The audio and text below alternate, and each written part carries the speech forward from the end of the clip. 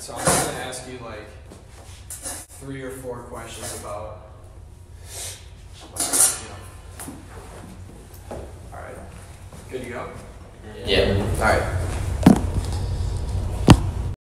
So a lot of people think that your life has been easy. Like school has always been handed to you because you're so smart, but has it been easy? I mean, I might be smart and I might get good grades with, little effort because it comes naturally, but behind the scenes, no. It's definitely not been easy. I've had to go through some stuff.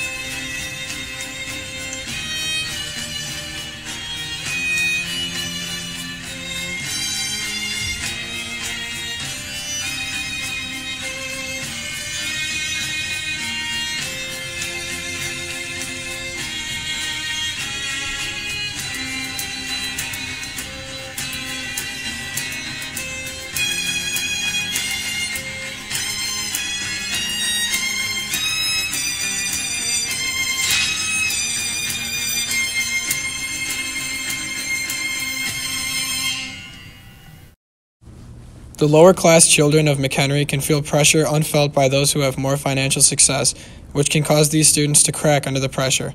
But it can also cause these students to shine and excel in academics. Home life for students varies around the country, but this doesn't directly correlate to how students perform in the classroom. The divorce rate in this country today is 11% for educated couples and 17% for lower income couples, but it was much higher percentage for our parents, the generation before us. This has a very large effect on Generation Z. The poverty rate, however, has gone down 14.8% to 12.3%, but this still has an effect on students today. We believe that a student is not a product of their past. They are what they strive to be within the future. Now, a past can have an effect on their future, but it does not define them. How much do you see home life affecting students at McHenry East?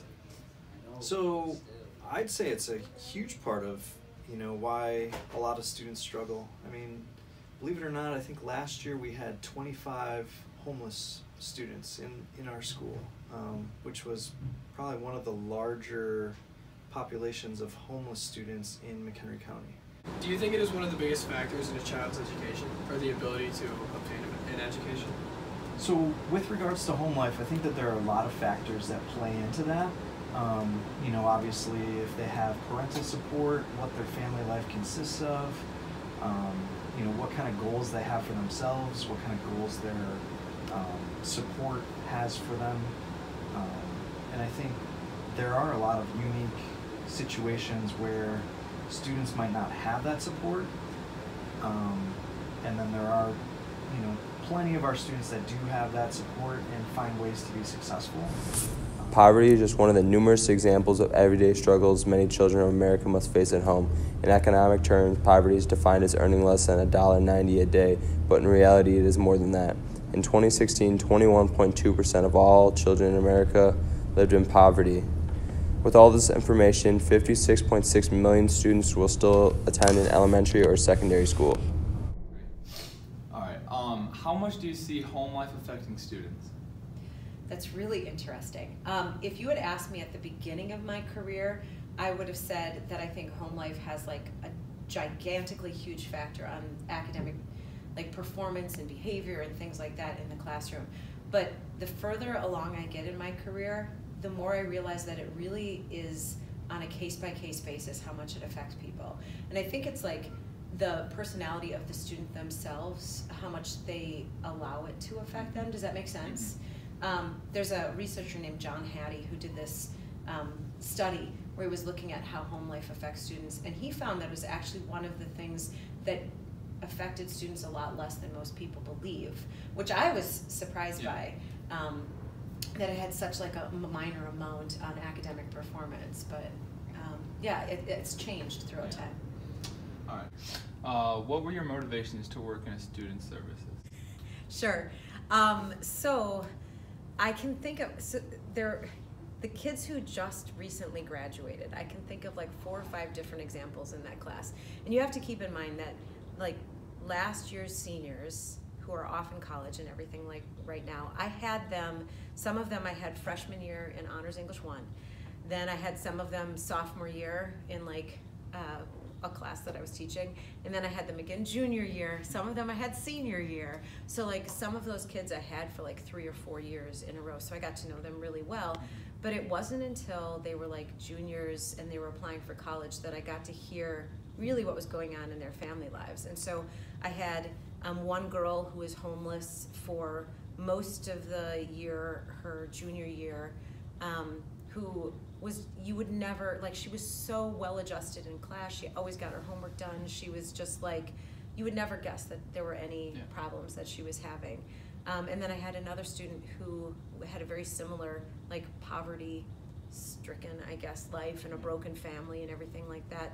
And again, he was so strong, and I look at these kids and I think sometimes, like, what is it inside of them that keeps them going when they have all of this stuff crumbling down around them? And I think for some students, I think school becomes their pillar, I guess. You know, like, this is the thing that I can do, and this is the thing that I can control. I can't control all this other stuff. So the one boy is at Northwestern on a full ride scholarship, the other girl is at Amherst College, and she's like succeeding beyond all expectations, which, by the way, is the #1 liberal arts college in the country. We focus our analysis of the MCHS East Campus on juniors and seniors who have experienced 3 or more years of high school. The results show that though 32 of the 54 students who were surveyed have trouble completing their schoolwork at home due to negative situations, 46.3% of those students were still able to achieve GPAs of 4.1 or higher. How much do you see the home life of your students affecting their grades? Affecting their grades. It definitely plays a factor because, I mean, as teachers we give homework, and so the whole premise of that is that is practice that they're doing at home, and if home life can definitely affect how much progress and how much success they do, and so that they're prepared for in-class stuff. So what were some of your motivations for working with students? I got into working with students, especially high school students, just because of where they are at in their lives.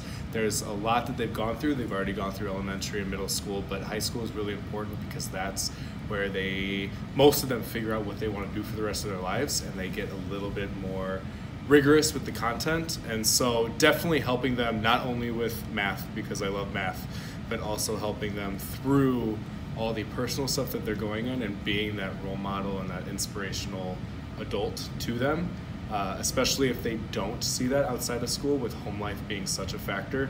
At least giving them some type of positive role model is why I got into what I do. So life is full of many problems, but you shouldn't let it get you down, because there's always a way to persevere through your problems. I've been homeless for months on end. I've lived in houses without power for weeks on end.